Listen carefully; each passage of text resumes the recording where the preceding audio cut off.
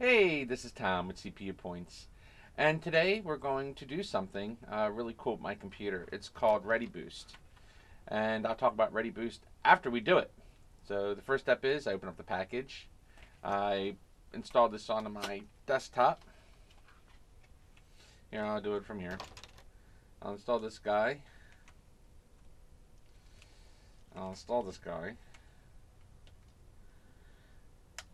Yes, it even says open here. I mean, it's really hard to read it, but let's see if we can get it zoomed in.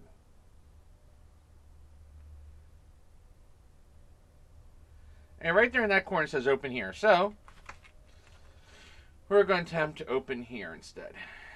If not, I'll take out my trusty pocket knife.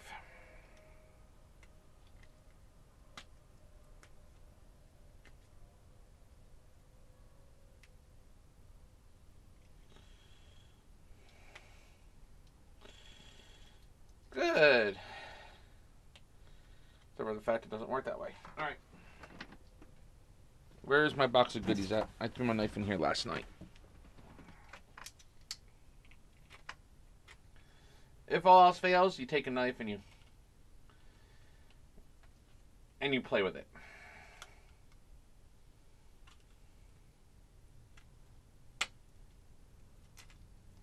I'm not digging into where the I'm not digging in to where the USB card is.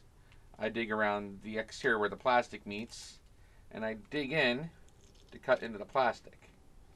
Okay, I avoid touching my little USB thumb drive. Yeah, it's a tiny one. It's 32 gigabytes. According to the specs, it should meet the ReadyBoost technology needs for this computer. Albeit temporarily. I mean, the thing cost me $7, and to improve upon the read-write capabilities of my desktop, I'm all for it. I had ReadyBoost on this thing when I first bought it, and I do see a remarkable decrease in performance since I went to Windows 10 and took it out. So we're going to go ahead and make the attempt to put this in. I'm not going to record a video of me plugging in a USB drive. The chances are you plugged all your other devices in. Fine.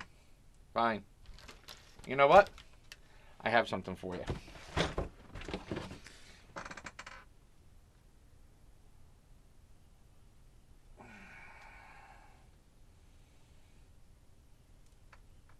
Okay, the way you plug in USB devices, you look in here. You see that gap on the bottom? Look in here. See that big plastic piece on the bottom? That plastic piece right there? That goes into the gap. Just like this. See? That's how you plug a USB-B device in. And yes, I'm not going to use this extension cable for this. Not happening. Alright.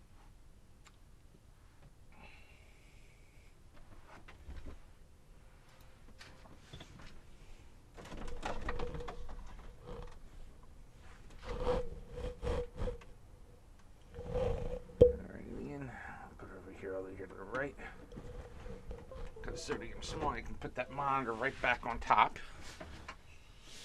Okay. Alright, we're back on my screen. We're going to... And I'm going to do this the easy way. I so want to do this the easy.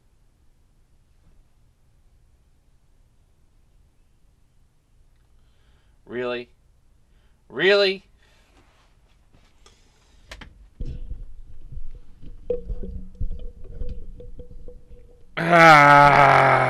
Now that I installed the USB drive into my computer, I'm going to click on Start. Windows System. Click on File Explorer. In this left-hand menu over here, I'm going to click on this PC. I will right-click on the D drive. In this case, my thumb drive. It's in this case it's the D drive, but it probably won't be labeled, but you'll know because it's the whatever size your thumb drive is, and it'll be empty. Right click on the thumb drive, click on Properties, click on ReadyBoost, Now, I have a 32 gigabyte thumb drive in there, and it's only saying I'm able to allocate 4 gigabytes to the ReadyBoost system. Well, I want to allocate more than that, so I click on Cancel. I right-click on ReadyBoost, or I right-click on the thumb drive, and I left-click on Format, and I change the file system from FAT32 to NTFS. Allocation unit size, I default allocation. It's already named ReadyBoost. I click on Start. Okay. All right, now it's formatted for NTFS.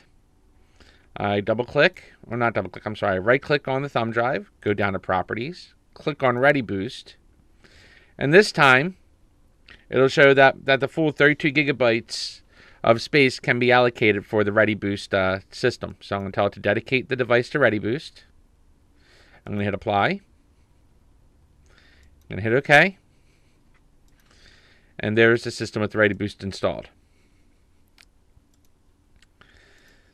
Now my system should theoretically be a little more zippier when I attempt to do regular tasks. I mean, I'm not expecting, maximum performance increases, but I'm expecting a little bit of an increase.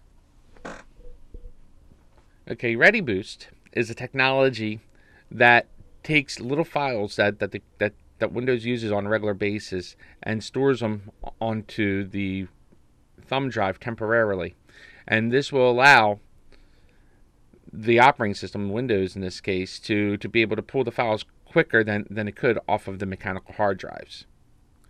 This feature is also called caching, and it's also based on Microsoft Superfetch technology. And what's nice is this technology allows for the users to this technology allows for a low cost performance boost on a computer. The thumb drive costs maybe $10, maybe.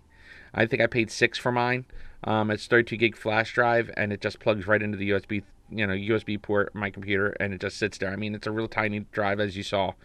As far as the size of my hand, I mean, you saw how small that little tiny drive is, and that thing is going to improve my system. And what's nice about ReadyBoost, learns from your uses. So based on the number of programs that you use and type of programs that you use, the software inside of Windows is able to make a determination and make best guesses on what files to expect that you're going to open and store them on the ReadyBoost, so that it goes to the ReadyBoost instead of your hard drives. And that's why it's a much faster and better experience. And that is how ReadyBoost works. Hey, don't forget to click on like and subscribe. Thank you for visiting CPU Points.